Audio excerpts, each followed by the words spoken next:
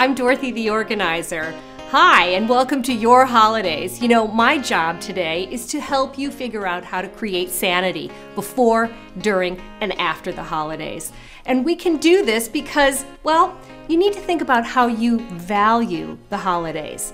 And there are several ways you might look at it. Everybody has a different point of view, you know.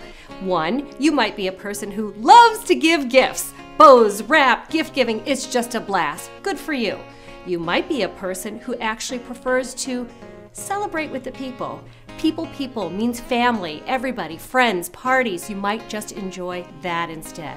You might also prefer special experiences, like going to a parade, ice skating, or seeing the special lights. And finally, you may just want to focus on the actual holiday and its spiritual meaning to you. I've got several tips for you to organize yourself during the holidays, and I think the most important tip is to organize you. What do I mean? It means going through your calendar, looking up a date, and finding when you can actually spend time with yourself to do what you think is most important for you during the holidays. That's why we're here, to celebrate and enjoy, but you deserve to put yourself on the calendar first. Remember the old oxygen mask theory? Put yourself on, take care of you, and then take care of others. Now, a second tip is to remember that less is more.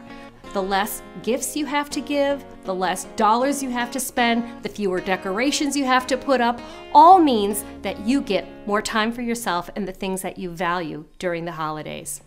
Tip number 3 is, well, pick a theme. You can do something like having a red Christmas and make everything red. It's easy for decorating.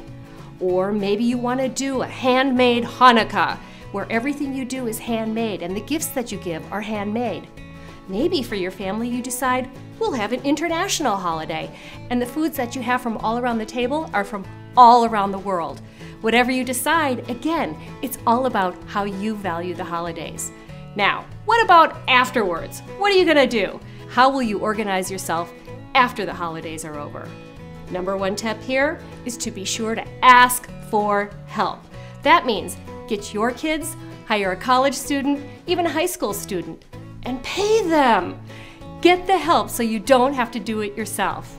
And finally, when it comes to all the decorations that you're going to save so that you can keep them for next year, well, you can use a simple caddy and put everything right in here.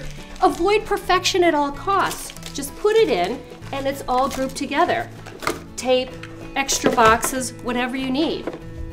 Then, what do you do with that wrapping paper? Take a hanger. Take a garment bag. Oh, I love this one. And just put the rolls of paper right inside the garment bag. It keeps them upright. All you have to do is zip it up. Don't forget to put in the hanger. And get this, folks, this is the really cool part. Finish zipping. Put it in the closet. Wow, it saves space, it keeps it all together. No wild, crazy gift wrap rolls hanging around anywhere. Good luck.